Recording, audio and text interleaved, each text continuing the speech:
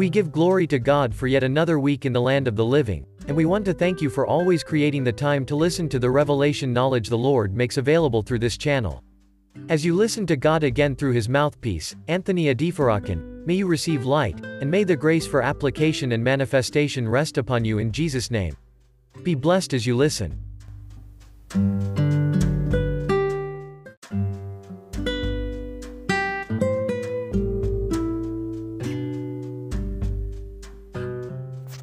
Let us pray. Heavenly Father, we give you glory, honor, and adoration because there's no one like you. We celebrate your majesty. We thank you for your faithfulness. We thank you for your loving kindness. Lord, be exalted in the name of Jesus. As we have gathered to learn at your feet this week, we pray that you give us understanding. And we pray that you grant us the ability to apply all you'll be teaching us. Thank you for always answering our prayers. We return all the glory to you. In Jesus' mighty and unfailing name we have prayed. Amen. Hallelujah to Jesus. For this particular week, God has granted us to witness in the land of the living. We're going to be looking at a very important topic. A very, very important topic. And the topic is Keep Close to Me. The topic we're going to be considering for this week's episode of Glenn Podcast is Keep Close to Me. That's a statement made by Jesus Christ. We're going to be looking at Luke chapter 9 for our text. We're going to be looking at Luke chapter 9. And we read verse 23 to 25. Luke chapter 9, 23 to 25. And we're going to be using the Living Bible for this particular episode. So Luke chapter 9, 23 to 25 from the Living Bible. Then he said to all, anyone who wants to follow me must put aside his own desires and conveniences and carry his cross with him every day and keep close to me. Verse 24. Whoever loses his life for my sake will save it, but whoever insists on keeping his life will lose it. And what profit is there in gaining the whole world when it means forfeiting oneself? The Lord bless his words in the heart in Jesus' name. That's the word of God. And everything I've just read were actually statements made by Jesus Christ himself. We are looking at keep close to me. And we just read Luke chapter 9, 23 to 25 from the Living Bible. Jesus said to keep close to him every day.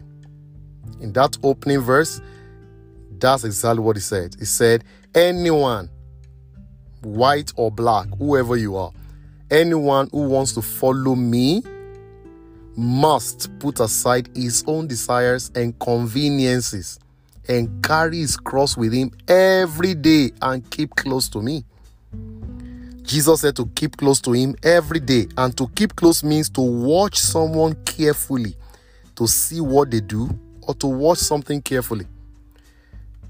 That's the way dictionary, describes this particular statement. It said to keep close to one means to watch someone carefully, to see what they do, or to watch something carefully. Not casually, but carefully. So, as followers of Jesus, not only are we expected to put aside our own desires and conveniences, not only are we expected to carry our crosses with us daily, we are also expected to watch Jesus carefully, to observe all he does. Keep close to me. We are to watch him carefully to observe what he does.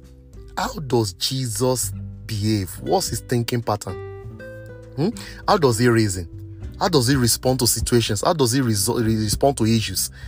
When situations that should normally generate anxiety comes to Jesus, how did he handle it? How did Jesus handle anxious moments? How did he handle worry? How did he handle how did he handle offenses when people said bad things against him? How did he handle it? How did he handle betrayal? How did he handle denial? How did he handle busy schedules? Jesus was very busy. How was he able to manage his schedule? How was he able to have a balanced schedule? How did he relate with family members, friends? Watching him carefully. Keeping close to Jesus is watching him carefully to observe all he does. And guess what? The best avenue to do this is via his word, especially his teachings. The word of God is the best avenue to observe closely what Jesus does, what he did, and what he's still doing, because he's alive forevermore. So there are things he has said, there are teachings he has already presented, there are things he has said, there are messages, and there are things that he's still doing now. For instance, he's currently interceding for saints. If you observe that, then you should become an intercessor. That's following in the footsteps of Jesus. Okay? The best avenue to learn, to keep close to Jesus, to observe everything he's doing, everything he did, so that you can pattern your life after him, the best avenue to do that is via his word, especially his teachings. No follower, I repeat, no follower, however old, can outgrow his master's teachings. No. There is no follower, no matter how old you are, no matter how long you have been following, there is no follower that can outgrow his master's teachings. You know, there's a popular saying in Africa. They say you may have more clothes than an elder, but you cannot have more rags. and I agree with that. You can have as many clothes as you want. You can even have more clothes than an elder, but you cannot have more rags, because before you were born, that elder has been using clothes, so he has a lot of rags, and that's experience. So no matter how old you are, as a follower of Jesus, you cannot outgrow your master's teachings. No matter how sophisticated your education is, you still need to learn from Jesus. You still need to learn from Jesus. Apostle Paul has been following Jesus. Apostle Paul has even, traveled in the realm of the spirit. There was even a time he visited paradise in vision. He was still crying that I may know him. You don't know everything. That's why I say keep close to me. No matter what you claim you already know about Jesus Christ, there is still so much more to know. You still have things to learn. And the only way to do that is to keep close to him, especially through his word. So you get into his word and meditate on his teachings in order to apply the truth daily. We are expected to pattern our lives as Christians to the teachings of Jesus Christ. Remember on the Mount of Transfiguration, Elijah appeared, Moses appeared. When the voice of the Father came from heaven, he said, "This is my beloved Son, right, in whom I am well pleased." What did he say after? He said, "Listen to him." Say, "Hear him." So that's why the teachings of Jesus Christ are very, very important. What did he teach on forgiveness? Watch him carefully. Listen to that. Read it and apply it to your life. What did he teach on giving? Do that. What did he teach on praying? Do that. What did he teach on fasting? Do that. Every teaching of Jesus Christ is expected to guide us in our daily lives as disciples, as followers of Jesus. And that's why we are considering this episode. Jesus Christ said, "Keep close to me." Keep close to me. Put aside your own desires and conveniences. Put aside your philosophy of life. Put aside your own psychology. Just carry your cross daily. Keep close to me. Watch what I do. Watch how I handle situations. Apply the same principle and you will have the same result. When there was a storm, what did Jesus do? He rebuked the wind. He calmed the storm. Do the same. Watch him carefully. Did he panic? Was he running helter-skelter? Was he crying? Was he, he simply rebuked the wind and he commanded the storm to calm. And that was the result. In the same way, when storms of life come your way, you are not to panic, because Jesus didn't panic, so you shouldn't. You should also rebuke the wind and calm the storm. Do what your master did. That's how to keep close to him, watch what he does, and to learn from him. That's exactly what it means to keep close to him, and that's what he wants his followers to do. So I pray for you, the grace to watch carefully, the grace to observe Jesus and to live your life the way he lived it. May that grace rest upon you in the mighty name of Jesus. As you open the Bible and you begin to listen, you begin to read his teachings, the grace to apply, may it come upon you in the name of Jesus. And the result he got, may you get even much more in the mighty name of Jesus. So you want to surrender your life to Jesus Christ so that you can begin to watch him, you can begin to learn from him.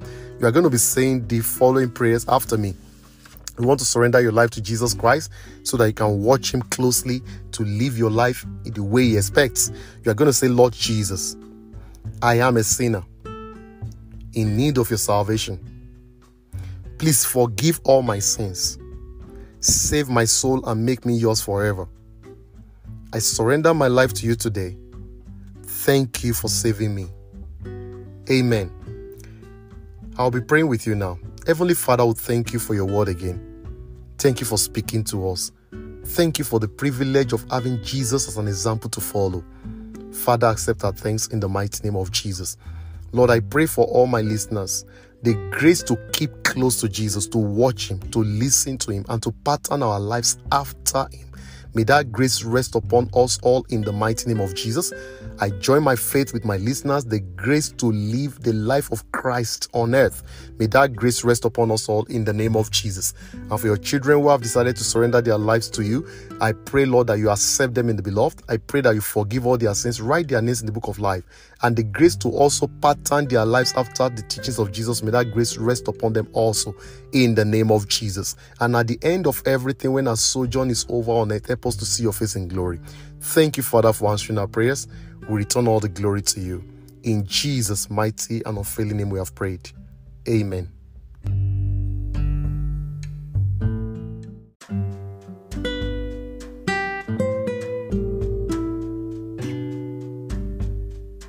We give thanks to God for the revelation of His Word. If you said that prayer of salvation, congratulations. Your sins are now forgiven and your new life has begun. Please locate a Bible-believing church near you and start fellowshipping with other believers there. Or if you need help in learning how to live this new life in Christ Jesus, kindly send us a message through our website, www.glome.org, and we will respond accordingly. We will meet again next week for another episode if the Lord has not returned. Until then, keep enjoying your freedom in Christ Jesus. God bless you.